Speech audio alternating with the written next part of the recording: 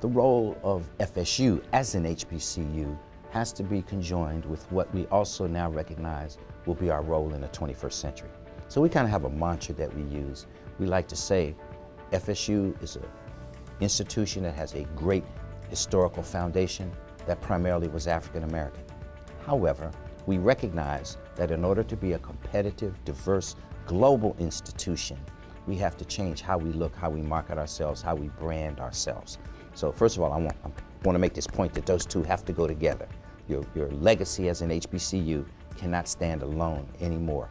And sometimes you hear people say it. For example, I have alums who will say to me, Chancellor, you know, we're moving away from FSU being historically black, meaning we don't have 98% of our students being black anymore. We don't have 90+% of our folks who work here being black anymore. Our alumni and most of our folks who work here recognize the kind of environment that we are working in now has to account for inclusion, has to account for diversity, has to account for globalism.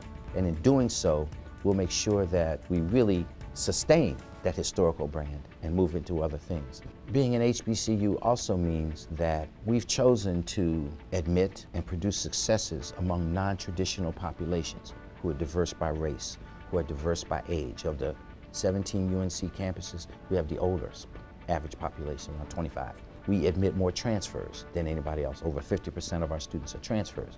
We admit more military. Over 20% of our students are military. So as we account for those different populations, we see that forcing us to make decisions about what we do, about what courses we offer, about what internships we need to go after to help this diverse range of students. But all of that now becomes part and parcel of the new definition of an HBCU.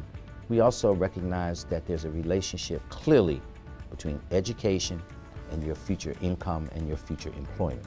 So as an HBCU, we have to think about the definition that we have had historically, but how that has to translate into empowering people who come here to have the income and to have the employability that they need to have for the future.